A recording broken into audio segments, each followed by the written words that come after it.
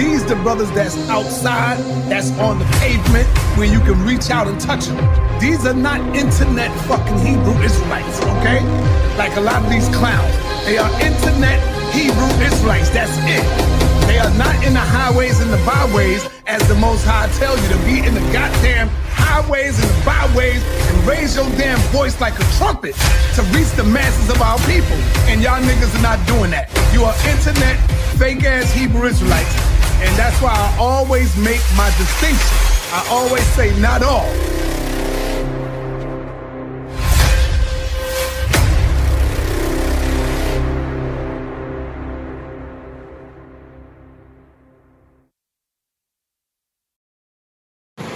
Yes, sir. Yes, sir. Well, you got a few minutes up here, brother. Go over with you with some scripture. I got it. Just a few minutes. Actually, what I was thinking. And can I show you just one thing in the scripture? Just one. One. Before you go, one. That's it. That's all I need. You got that? All praises, okay, brother. All praises. Okay, read that. Now, you believe in the entirety of the Bible? I just want to substantiate. Of course. Okay, now I'm going to read you something. I don't know if you've ever heard this. Tell me if you ever heard this before. Read it. This is the book of Leviticus, chapter 11, verse 7. And the swine. And the swine. You know what swine is, sir? Pig. There you go. Though he divide the hoof and the cloven-footed, yet he cheweth not the cud. He is unclean to you. Is what?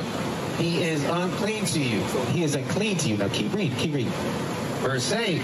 Of their flesh shall ye not eat. Of their flesh shall what? Ye shall not eat. Of their flesh shall ye not eat. So did you know, according to the biblical text, according to the scriptures that you believe in, it says that it's a sin to eat pig. You ever heard that before? Yeah, is that Old Testament?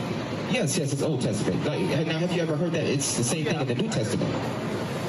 Have you ever heard that in the New Testament before, or have you never heard that? I also heard that everything that God did and created and made is good. Okay. Do you know where the scripture is that says that? Oh, that's fine. Okay. Now let me show you something. Let me show you, because you said something, right? So give me Matthew 5:17. So I'm not going to show you. Maybe you haven't read. I know you know about the Old Testament, right? Maybe you haven't read this in the New Testament. You get what I'm saying? Because I'm going to show you something that Christ said. I know you believe in Christ, right? You say you believe in the Bible. So now, does Christ say anything that's wrong, like incorrect a little bit or something, or does he say everything 100% right, 100% factual every single time, without flaw? There you go. Well, I agree with you. Okay, now watch this. Now this is what Christ said, and watch, read. This is the book of Matthew, chapter 5, and verse 17. The book of Matthew, what? Is that Old or New Testament?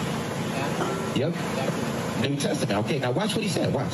Think not that I am come to destroy the law. Christ said what? Think not that I am come to destroy the law. So you know what it means when it says, when Christ said, think not that I came to destroy the law? You know what that means? So it means that don't get it in your mind that I came here to do away with the laws of God, right? That's what he means. And the laws of God, where are they found? Old Testament, right? Now watch. I mean, keep reading. He gets very, very specific. Watch this. Or the prophets, I am not come to destroy, but to fulfill. For verily I say unto you, so heaven and earth pass. So heaven and earth pass. So has heaven and earth passed yet, or are we still standing on it? On the way out. On the way out. So it hasn't passed yet, because we're still here, right? So Christ said, till heaven and earth pass away, one jot or one tittle shall in no wise pass from the law. He said, one jot or one tittle shall in no wise pass from the law. Keep reading. Till all be fulfilled. Whosoever therefore shall break one of these least commandments. Shall break what? One of these least commandments. Whoever breaks one of these least commandments, like shaving your beard, that's a sin according to the Bible. Christ said this, right? So Christ in the New Testament said, whosoever therefore shall break one of these least commandments, and shall teach men so. And if they go around teaching people that we don't have to keep the commandments anymore, he shall be called the least in the kingdom of heaven. He should be called what? The least in the kingdom of heaven. He should be called the least in the kingdom of heaven. That means you're not going to make it into the kingdom, right? Now read this. But whosoever shall do and teach them. Whosoever shall do the commandments and shall teach people to do the same thing. The same shall be called great in the kingdom of heaven. The Lord said you'll be called great in the kingdom of heaven. So have you ever read that verse before? And then I'm going to listen to what you have to say. Have you ever heard that before? So Christ himself, first of all, Christ said the law has not been done away with. So do you agree with Christ? Oh, All praises. Okay. Now, do you have any thing to say about that or whatever it is that you're thinking about while we were reading the text? Just so I'm not bogarting the conversation. You know what I mean? No, Jesus died for our shortcomings, things that we've done wrong or maybe doing wrong. I said Jesus died for our sins and things that we might be doing wrong or missteps in our life. He didn't die for nothing. He died to make an atonement for man, that we might be saved, irregardless of how, not irregardless of how we live, but what you may have lived in your life and to get better. There are guidelines in the Old Testament and the New Testament. You have to be very, very specific with those guidelines. Sorry, yes, sir. Yeah. But anyway, I got to roll because I got a schedule, I got a rehearsal. Okay, and one last scripture while you go out, right? Just because we had a conversation. It was going to be one, but you kind of had a good dialogue. So I'm going to read you one more. Give me Hebrews 10 and 26. So this can marinate in your mind as you're going away, because today is the Sabbath day. I'm not sure if you know that, but we can't buy, sell, trade, cook, kindle no type of fire specifically today. Now I'm going to read you something out the New Testament. This is the book of Hebrews, right? Read it. This is the book of Hebrews chapter 10 and verse 26. For if we sin willfully, if you know that you're breaking the commandments, you know it's a Sabbath day, if you know you can't eat pork, you know the commandments, but you sin willfully, meaning you don't really, God, Christ said, I think I'm cool because, I'll just repent and I'll be all right. Like, but you get without charge of like, oh, wait a minute, God said do this.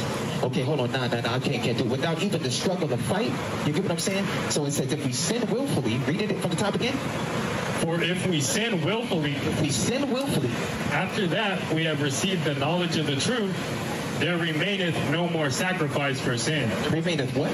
There remaineth no more sacrifice for sin. So if you sin willfully, right, the New Testament says the blood of Christ covers you no longer. You see what I'm saying? So, do you agree with the text? I agree with the text. All praises. I really do. All praises. Every man sins. When you get up in the morning and start your day, there's things that happen. You may do it willingly or unwillingly. That's why you have to ride on the blood of Jesus, knowing that He has covered you. Because there's no man on this earth, I don't care who it is without sin. If you say you are, you lie. And God don't like false witness. You got to, study those 10 commandments, study what Jesus says, and do your best to live that way. Because nobody's holier than thou. Yes, sir. Yes, sir. Yeah, so, study the Word, understand the Word, do your best to follow the Word. And that's what I tell people. I don't try to Bible beat anybody. I don't try to argue any points, anything. I go what the Word says and try to follow that the best way I can. And I pray without ceasing. When I'm riding, I do pray. When I get up in the morning, I have a prayer of thanksgiving. And when I go to bed, I have a prayer of thanksgiving. I talk to the Father God all the time. All praises. Yeah. Good job. Yeah. But anyway, like what you're doing, keep it up. Okay, now, and one last question. So now, do you agree, since now that you know it's a sin to eat pork, are you going to stop eating pork? I don't know. I don't. There's 10 commandments that are more sinful than to worry about eating pork. There's people dying every day. I'm a retired school teacher. I had kids confused on what they are, not just if they're a male or female or pancake or waffle. Some of them think they're animals and stuff now and trying to live as animals. I put more focus on those things to get that confusion, that Satan's using right now to destroy our people. Then I don't want to say minute stuff, because there is some minute things that it's not the focus of what Jesus said. Jesus wants people to be saved. That's what He wants. He wants people to accept Him into your life and get it together. We have an administration in this country that's purposely leading people astray. And that's the work of Satan. Because Satan knows his days are what? Wrapping up. So he's using all, like this is, they're celebrating what? The rainbow people this month. You see the celebration that's going on? Yeah, yes, sir. Okay, that's what we need to be. Okay, now one thing, right? Because you said, I showed you that in the New Testament, right? It says we have to keep the commandments, right? And if you willfully sin, the blood of Christ doesn't cover you, right? So, and I showed you in the Bible, knowingly and unknowingly, all the time. Well, I would disagree with that, because I don't sin just all the time. You get what I'm saying? You might do. There's something that might have. If you go specific, exactly what everything says. There's things that you will do not even thinking about it. If a beautiful female walks past here, it is in man's nature to look that direction. And thoughts unwillingly go through your head and your eyes. Okay, and the Bible says if you look at a woman with any type of lust, you've already sinned already. Is that right? That's right, that's right. Okay. So now if we know that law, then if you see a woman walking by, what are we supposed to do? You're supposed to turn away. So that's not what let we it do, bother you. But now, you know, the way this thing is set up now, you got women half naked walking. You don't see them today. And you can't say it's not going to happen. I guarantee you within the next hour you're going to see it. All right, now and let me show you something, because you said something like, when I asked you, are you going to continue to eat pork? You said, I don't know. Because there's so much food that has that, and if you go specifically by that, there's so many other things that are bad too. And I'm saying that because there's things that we eat all the time and we're not supposed to eat and we don't know it. That's why I hesitated, because sometimes you eat food and it might have pork in it, you don't even know it. Okay, but now let me show you what God said. Because you said you didn't say, when I said, are you going to stop eating pork? You didn't say, yes, sir. Yes, I'm going to keep the commandments. I got the big picture. Yeah, but hold on.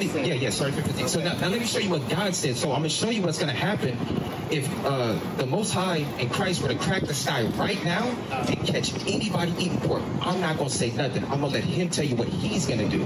So hopefully this will convince you that you can stop eating pork. Read it. This is the book of Isaiah, chapter 66 and verse 15. For behold, the Lord will come with fire and with his chariots like a whirlwind, to render his anger with fury and his rebuke with flames of fire. So it says God is going to return and he's going to come with fire. Very simple, right? Keep going. For by fire and by his sword will the Lord plead with all flesh. As the Lord pleaded with all flesh by his fire and sword? No, right? Does that... And the slain of the Lord shall be many. So read that again. And the slain of the Lord shall be many. God said he's going to have to kill a lot of people. The next verse is going to tell you why. Watch this. They that sanctify themselves and purify themselves in the gardens behind one tree in the midst, eating swine's flesh. Eating what? Eating swine's flesh. 1 second. Verse 17 from the top. They that sanctify themselves and purify themselves in the gardens behind one tree in the midst, eating swine's flesh, and the abomination and the mouse shall be consumed together, saith the Lord. Shall be what? Shall be consumed together, saith the Lord. God said he's going to consume you if he catches you eat pork on the return of Christ. Do you agree with the Heavenly Father in the book of Isaiah chapter 66 and verse 15 through 17? I'm not going to judge people on what they eat. I don't personally eat pork. It's very rare that I would accidentally or get some in my system, but I eat mostly fish anyway. Fish and poultry is mostly what I eat. Oh, praise. But now, do you agree? I just want to be clear. I don't want to kind of like skip over this, right? Because this is very important. Right. Because pork to you is kind of like, and I understand because it seems like it's just bacon, you know what I mean? I'm putting, making a little bacon burger. You know, it's, God's more concerned with people. There you go. See, turkey. See, all praises to the Most High. So you can get chicken, sausage, turkey, bacon, and things. But I just want to be clear that you understand what the Most High God said that he's going to do. So now that you know this scriptures in the Bible, I'll ask you again, right? Are you going to, now knowing this, are you going to continue eating pork? Probably not purpose. Like I don't purpose. That's what I'm saying. I don't. Or are you going to do your absolute best to never eat it again? Well, that and other things, but I'm not just going to put my focus on that. There's a lot of things I need to change in my life. Okay, but look, we're just taking it one step at a time. Right. Like I can throw 613 commandments everywhere, and then everybody will be doing spins, right? Yes. So, but here specifically, this one commandment. So now that you know that the God of Israel is going to kill anybody upon his return who's eating swine's flesh. Now that you know that, it's a fact that you know that, because I'm not making this up.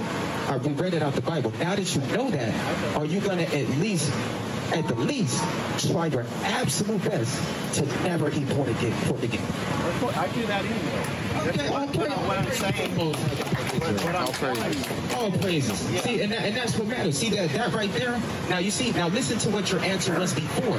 Your answer before was, I think I'm just kind of still eat pork. Now, after getting a little bit better understanding, I'm gonna do that. I ain't gonna do that no more. I'm gonna do my best to not do that. See what I'm saying? A lot of times when you answer questions, you don't give a direct answer. You think about it first before you start writing. Okay, fair enough. Okay, all praises to the Most High. Now, if you have any further questions about me with anything, I just wanted to stop and give you a little bit of the word of the Lord. Anything specifically that you have any questions about? No, I keep studying the Bible. But you never get enough. You know, I read it from cover to cover, process of reading and studying again. You know, do Bible study. All praises. Oh, that's what I'm saying. Okay, so we in your corner, elder. You're one of our elders. You know what I'm saying? So we look up to you. You see what I'm saying? When we see the white hairs, we don't look at that and be like, you know what I mean? When we see white hairs, we say, look, that's wisdom. We looking for wisdom out here. You see what I'm saying? So we look up to you to feed us. You get what I'm saying? Because we come to you. We're the generation after you. You see what I'm saying? So we appreciate your time and we appreciate your patience. I know we said one scripture, but you had really, really good dialogue with me, and it was extremely fruitful. It can't get no fruitful than that. So I want to let you know I appreciate that. And if you have any other questions, I don't know what you're doing. Today's a Sabbath day. We should be at rest, but we'll take it one step at a time. If you have any questions, if you ride by here, come back. Feel free to ask, and we'll deal with anything. You feel me? This is rest for me. Okay. Okay. If you've been through what I've been through, when you're breathing God's fresh air, using my health and strength that He gave me this morning, you know, he had me stop here for a reason. He had me stop here for a reason. He had me stop here for a reason. There's always a ministry somewhere.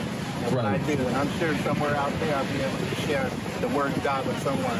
Okay, all or praises. Encourage someone. There you go. I'm with you. We rock with you, elder. We rock with you. All praises.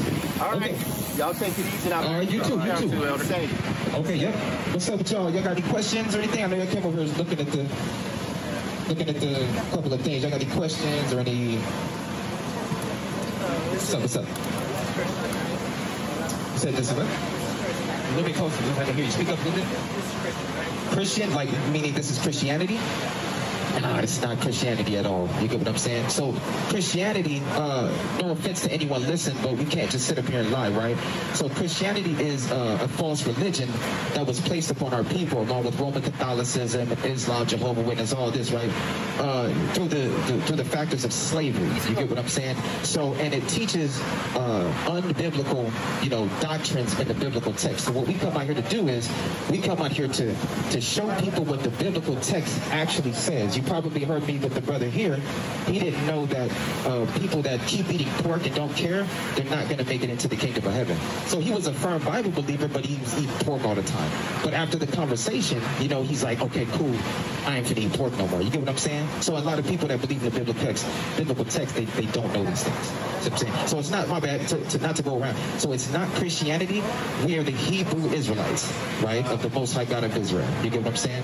So, and this is specific camp, this is No Cap, Street Boys Camp in California, Nation of Kingdom Priests. So that's what we come to do. So it's not Christianity. All praises, all praises. Does your friend have any questions or anything? What's up, bro? All good? No questions or anything? Okay, all praises. Yes, sir. Yes, sir. If anybody has any questions, you may come up here and ask. This isn't like a show where it's like, brothers up here don't have any knowledge and we go specifically by a script. And if there's any rebuttals, we kind of really don't know what to do with anything, right? You're dealing with learned brothers up here, right? Everybody in their own stages. So if anybody has any questions, we're not here to bite nobody's head off. You know what I mean? You ain't got to be scared of us or nothing like that. If something's been concerning you regarding the scriptures, that's exactly what the Most High put us here for.